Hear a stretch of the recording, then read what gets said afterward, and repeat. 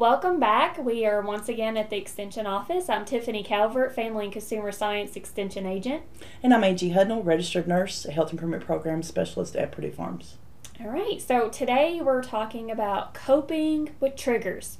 We're going to discuss coping with triggers while grocery shopping, eating triggers, and then sitting still triggers. And so right off the bat, we're going to talk about the shopping triggers. So as I'm well aware, never go when you're hungry. I've always heard that. Never take your kids when they're hungry. Yeah. Or your spouse. Right. Because your grocery cart's going to get full of unneeded items. And just really go when you're prepared to go. When you have a list, you're rested, you feel well, because grocery shopping is more than just putting the groceries into the cart. It's That's right. Unloading them, onto the checkout line. It's taking them to your truck. It's taking them inside your house. It's finding a place for them to go and storing the cold stuff away. It's pretty intense. So for sure. always go when you're prepared. Never go when you're feeling anxious or rushed. It seems like, I've been a couple of times when I feel rushed and I'm scared I'm going to forget something, so then I'm just throwing things in my cart. Like, I don't really know if we're out of this, but I'm going to get it just in case. And then my grocery bill's $300. Right. And that was not in the budget. Also, some triggers inside the grocery store would be the end caps or the center aisle displays, or when you get up close to the checkout and you're just faced with all these last minute temptations, or something may be promoted as being on sale. There's coupons, a lot of things, a lot of times for junk food items. Right. Just because you have a coupon doesn't necessarily mean you have to buy the item. A lot of times I don't even clip those coupons. It may be save $1 on some Hershey candy, but I'm not going to clip that coupon because I don't need that in my house. Because I know once it's brought into my house, it's going to be eaten by somebody. Absolutely. And then even if it's for a special occasion, I know a lot of times at my house after a birthday party or a social gathering, I'll have foods that I don't normally keep in my home. Right. But it usually causes arguments because I'm like, no, you don't need that Sprite. Drink your water. You don't need that candy before you eat your breakfast. And so if it's not in my home, there's no argument. There you go. Peaceful. You don't have to worry about it. It's very peaceful. So just be prepared when you go grocery shopping. Think things through, and that will prevent a lot of the triggers. And so, Angie, you have some triggers about eating. Yes, like whenever you're hungry. Well, of course, that's definitely a trigger. You got to eat something. So try to choose something that's healthy. Of course, whenever you go into the grocery store, make sure you're choosing those healthier options. So then you'll pick those healthier options from the fridge. Of course, stop when you're full. A lot of people, I hear that they'll eat and then they'll... There's that sigh. When I hear that sigh, I know it's time to stop eating. That means you're full. Your body's trying to tell you you're full. But it tastes so good. Just get a box, put it in it, saran wrap it, whatever, and put it away and enjoy it more later. Don't finish it right there at that moment. Right. I always encourage people, like, your body, it may not be a big sigh like that, but everyone has a natural sigh when you're getting full. That's right. Because actually it's 20 minutes before your body even realizes it's full. So if we eat fast or we eat in front of a television, our body's not registering that we're full, and we're just continuing to eat. Especially if we're preoccupied with watching television or something. Exactly. And so I'm just going to encourage you that when you start, eating your meals now, to listen to your body and watch for that natural sigh. And you'll see what we're talking about. It's true. Absolutely. Yeah. It tells you when it's full. And then, of course, using a smaller plate. I had a lady tell me about this before. This is how she lost weight. She said instead of using the big dinner plate, she uses the smaller dessert plate. She said she just filled it up. And then she said, I need to lose weight again. Maybe I need to go down to a smaller plate. So I don't know. But that works for her. And now I can see where I grew up in that mentality of fill your plate, you eat everything on your plate. And then if you have a smaller plate, then of course you don't, you're not It doesn't matter if you eat all of it, unless, of course, you're piling it really high. Right. So I don't even know if my husband noticed, but our plates are smaller now. Oh. Because I think it's more of a habit that he makes 2 trips than he really needs to be eating that much. And so our plates are just a touch smaller. There you go. Not much, but just a touch. Yeah. And then nibbling. I'm a bad one about nibbler. There's a lot of people, you sit and watch TV and you like to nibble like on chips or things like that. You want that crunchy, salty stuff. Make sure you have some nuts on hand because it's that salty, that crunchy. Yes. We're at ball games all the time. And the ball game, you're sitting there, you're not hungry, you're watching the game, everything's fine. And then they make fresh popcorn. I think I want some popcorn. Can you go get me some popcorn? It's almost like you're just kind of bored. Yeah, absolutely. And it lifts you up. Yeah, you want some popcorn. Instead, grabbing your purse like Tiffany does. Keep those little snacks and stuff. Did you see what I have with me today? Oh, awesome. My jars. Look at that. Look how beautiful that is. That is beautiful. And I know you have an office job too, and a lot of times when I'm doing reports or checking lengthy emails, it's like when I'm sitting, my brain says, "You're hungry. Get up, go get something to eat." Because you're getting bored of if stuff, I have this, that's what I'm going to reach for. Perfect. Some fruit or some granola. I always have something there. I see you got your water as well. I do. I have my water. And so I've got my smoothie. This is my breakfast smoothie. This is just bananas and strawberries and pineapple juice. I was out of frozen avocados, but usually I will put that in there with her so I can get my omega-3s in for the day.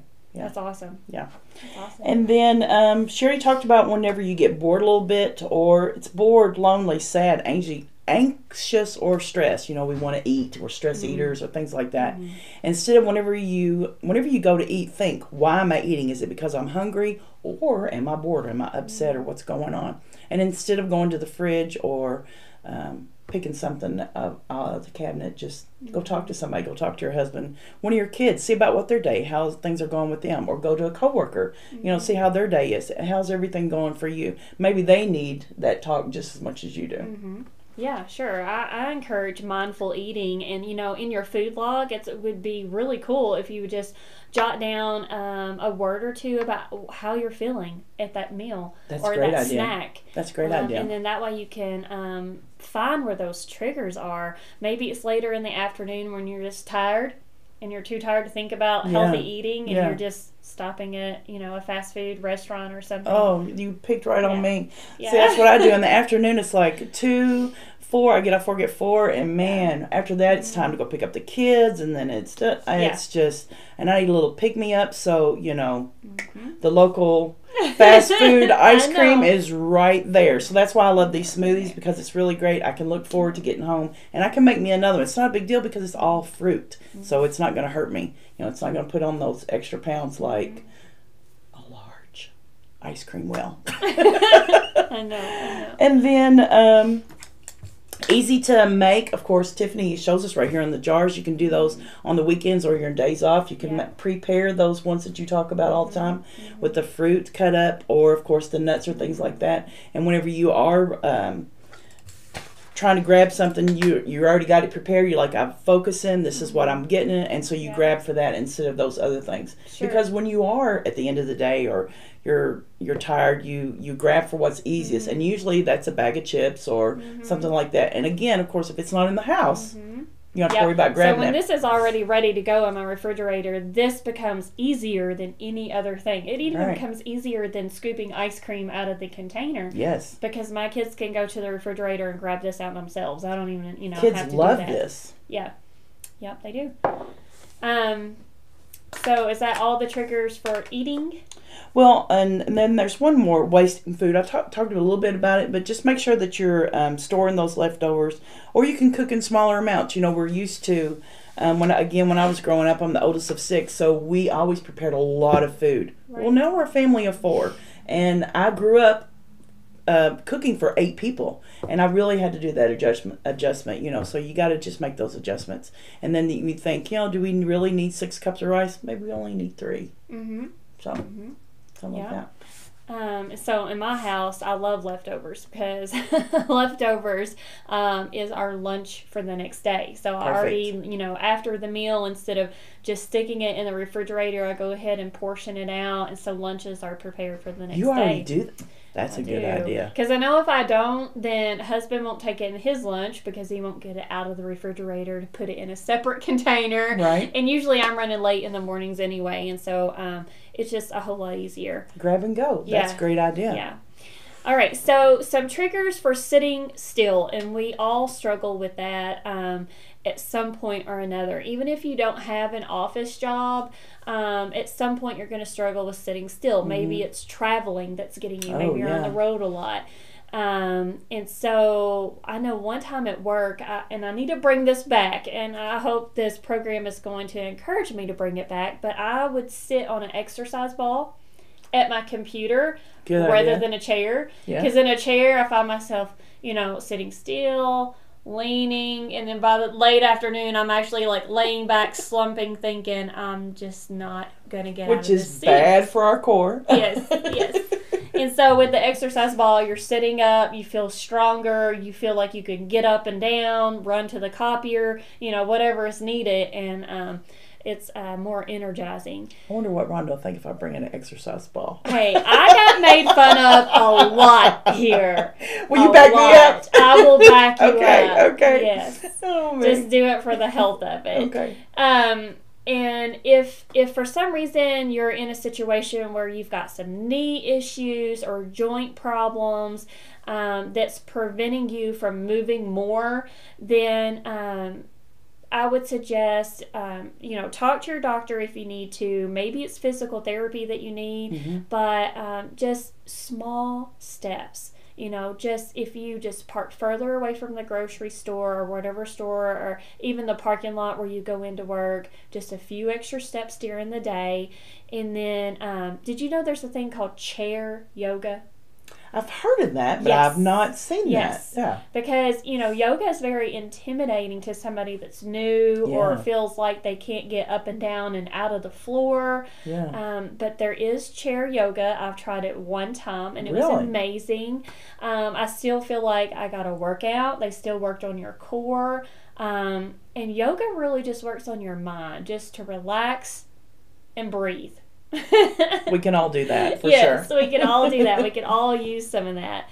And then, of course, triggers for sitting still would be watching television, any screen time, whether it's the kids on their video games or adults on their smartphones, computer, internet searching. A lot of times when I do get on the elliptical in the basement, and it's no longer drying my clothes as a clothesline. Good job. I try to read a book, or that's when I'm checking my messages on my phone when I'm on that elliptical. And so that's another way that you can overcome sitting still. And I know a lot of people have the Fitbits and have apps on their phone. And a good goal would be an average of 10,000 steps a day. That's a good goal to keep in mind. But if you're someone that only gets 5,000, just step it up a little bit. Try 6,000, for a week or two. Small steps go a long way. And usually small steps are longer lasting. Right. Don't be too hard on yourself. Don't think a week from now that you're going to run a 5K. And it's not going to happen. It's not going to happen. Small steps. And then I would also suggest, with it getting warmer outside, for family time to be riding bikes and kayaking and just taking some simple nature walks. My kids love to be outside, and we take a lot of nature walks. Well, I tell you, I took your advice. Yes. It was the weekend, and I was looking at the kids because my husband was at work, and I said, we got to do something productive today. I said, we can stay home and clean house all day. Well, Dave was like, no. I said, or we can go to the zoo. Well, they're teenagers. They haven't been to the zoo in a few years. Oh, that's great. Yeah. So we went to the zoo. Of course, there was lots and lots and lots and lots of walking. So we definitely got our exercise. Yes. So we made it a day of it. So we got our exercise and got to enjoy the day too. That is awesome. And so, triggers is just really about changing your habits. If you know that something is a trigger for you, then try changing your habits. If you need to get more sleep at night so that you're not so tired, if you need to plan ahead and have healthier options in your home, Don't, get rid of the cookies and Right. and the chips, and just create healthier habits. Right. Even around the holidays, I start about a week or two out before major holidays, reminding in-laws and grandparents, we don't do candy. We don't, and giving them suggestions on healthier alternatives instead of that Easter basket full of, And you can sugar turn that around. and chocolate. And Yeah. You can turn that around as well. We think about our children, but we don't think about our older family members or our older friends maybe in the office. We may talk about, they got poorer health, or we want to help them out. Create that environment of health for them. Right. Instead of bringing, their favorite dessert that you bring, start bringing a healthier option for them. That they'll be their new favorite choice, and it's good for their health. Mm-hmm. Yeah. And so we want to help you to identify your triggers, and if you have trouble coping with those triggers, we are here to offer you suggestions, and we thank you for tuning in.